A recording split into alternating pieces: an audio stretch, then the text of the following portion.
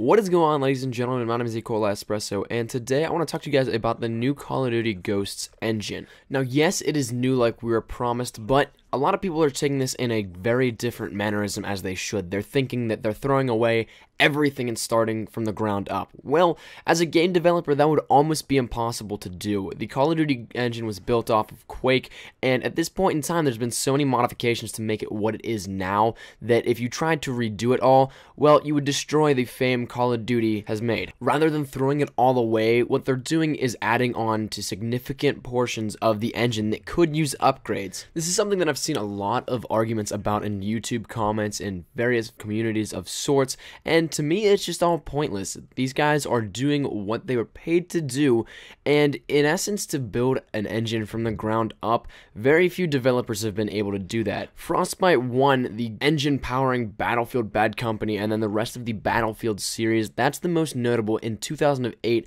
that have been built from the ground up. Since then, not many game developers have been all gung-ho about being the creator of a brand new engine from the ground up. Why? Because it's easier and a lot more effective to go off of your roots, where you know where your roots come from and where you know your project can work. Now, without continuing on with any bias, because I don't want to get into my opinion on all of it, well, let's just talk about what the game engine itself is going to promise. We're promised that it is going to be the gold standard for the next gen of consoles. As well, the cross-generation is supposed to be just as gold standard, something that is going to go leaps and bounds over what we previously had. Now, granted, that is a very, very large accusation to bring to the table before we've even seen really anything of what it can do. And at this point in time, we're guaranteed a few things, one of which being the lean feature, one of which being the slide feature, and then another one most resembling Battlefield 3's leap system. Well, we're gonna get the leap system for Call of Duty now. With the upgraded bandwidth in the actual engine itself, well, we're supposed to see a lot more intensive features in the actual game itself, and by this, a lot of which are hinting at the new map impacts. This includes the actual in-game necessity to pay attention to your surroundings, similar to what the Call of Duty Black Ops 2 maps are doing, similar to like Hydro, where the water will come and sweep you away.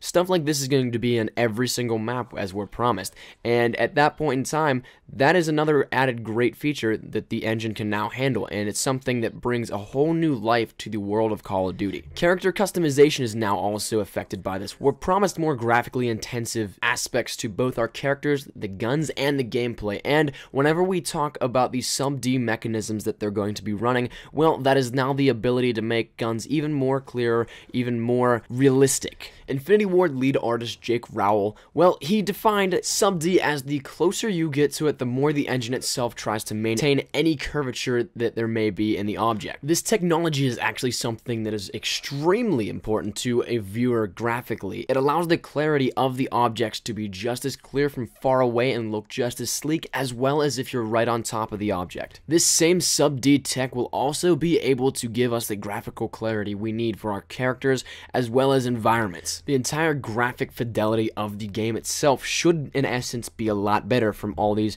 upgrades and technology to the sub-D system. And if this sub-D system works, this could be the new standard for all graphical design. We got a little sneak peek of the graphical technology with sub-D in the behind the scenes trailer from the Call of Duty Ghosts preview. Well, also there's been now various interviews with various Infinity Ward employees talking about the game itself, the graphic fidelity, and the storyline. Other features that I noted earlier on in the video are the features such as the slide mechanism, the lean mechanism, as well as the leap mechanism. These all will play an important role into the actual gameplay itself that can affect and then also transcribe into various different types of gameplay modes that every player can pick up. We'll talk about those more in depth in a video later on, but for now, that's been my time, ladies and gentlemen. I hope you guys enjoyed my views and my information that I've given you on the new engine itself, and be sure to stay tuned for more Call of Duty Ghosts information. I'm going to be bringing you guys the newest and the best of Call of Duty Ghosts information as soon as I get it, so be sure to subscribe to stay tuned for more. Any shares to your Facebook, Twitter, and or MySpace if you're an OG like that are greatly appreciated. I love to hear your comments, so leave a comment down in the comment section below, and be sure to leave a like if you enjoyed any part of the video. Thank you guys once again so much. My name has been cookiez, and I hope you guys are having a great day as always. So till next time, I shall see you later.